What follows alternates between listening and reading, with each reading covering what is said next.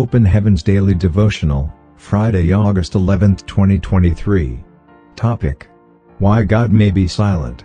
Memorize. Jeremiah 29:11. For I know the thoughts that I think toward you, saith the Lord, thoughts of peace, and not of evil, to give you an expected end. Read. John 5:1-9. 1. After this there was a feast of the Jews, and Jesus went up to Jerusalem. 2. Now there is at Jerusalem by the sheep market a pool, which is called in the Hebrew tongue Bethesda, having 5 porches. 3. In these lay a great multitude of impotent folk, of blind, halt, withered, waiting for the moving of the water. 4. For an angel went down at a certain season into the pool, and troubled the water. Whosoever then first after the troubling of the water stepped in was made whole of whatsoever disease he had. 5. And a certain man was there, which had an infirmity 38 years. 6. When Jesus saw him lie, and knew that he had been now a long time in that case, he saith unto him, Wilt thou be made whole? 7. The impotent man answered him, Sir, I have no man, when the water is troubled, to put me into the pool, but while I am coming, another steps down before me. 8. Jesus saith unto him, Rise, take up thy bed, and walk. 9.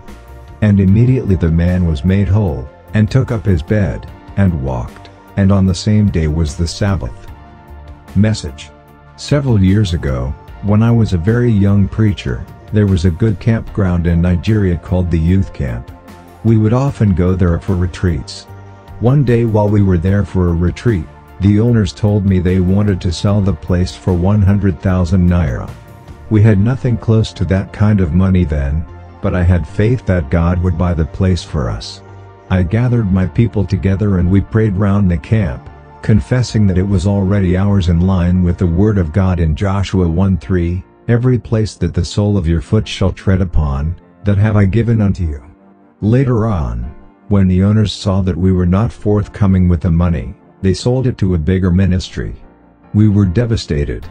We turned to God, but Lord, we prayed, we used your word. All through, he remained silent. He remained silent because he had something bigger in store for us.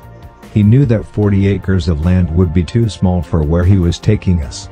By God's grace, the auditorium we now call the old auditorium sits on over 40 acres of land.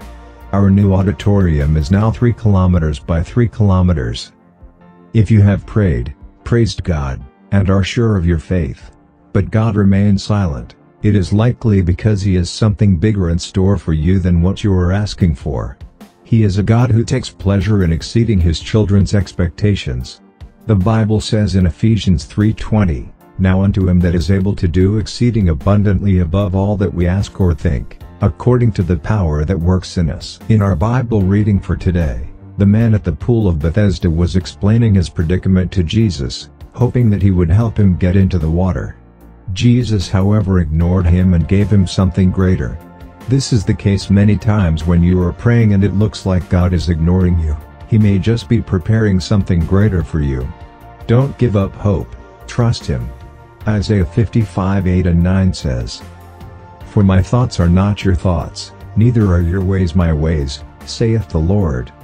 For as the heavens are higher than the earth, so are my ways higher than your ways, and my thoughts than your thoughts. Key point. When you have done everything right on your end and God is silent, he is most likely preparing something bigger for you. Don't forget to share today's message with your loved ones via WhatsApp and Facebook.